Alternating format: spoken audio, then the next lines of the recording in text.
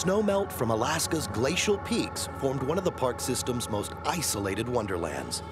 150 miles southwest of Anchorage, Lake Clark National Park.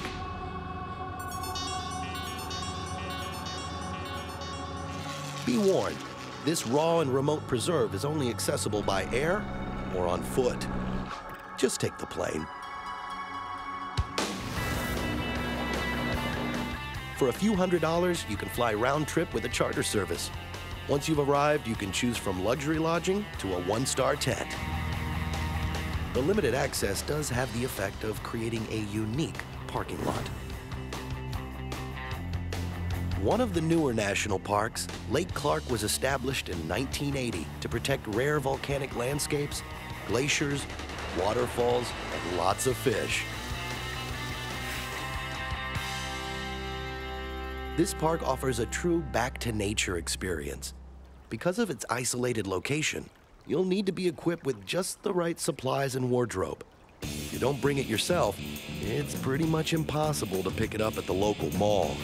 It's surprising that most people haven't heard of Lake Clark, because the hiking and camping here provide a one-of-a-kind backcountry experience. This is the kind of wilderness that makes guys want to hunt and gather and slap each other on the back. There's all kinds of recreation for all kinds of people.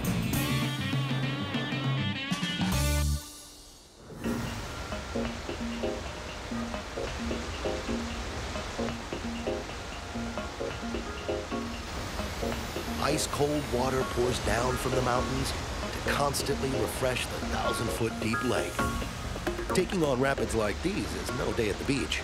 The cold truth is that even in the summer, it feels like ice water. Lake Clark's isolation attracts both adventurers and hermits. A few of them built their own homes out here by hand. Talk about living off the grid.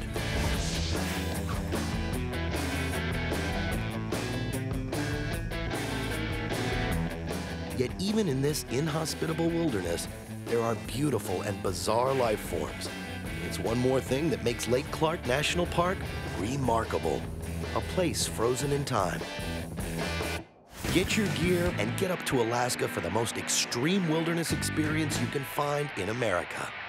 A crisp, cold camp out in this Arctic outback is a must-do when you get to Lake Clark.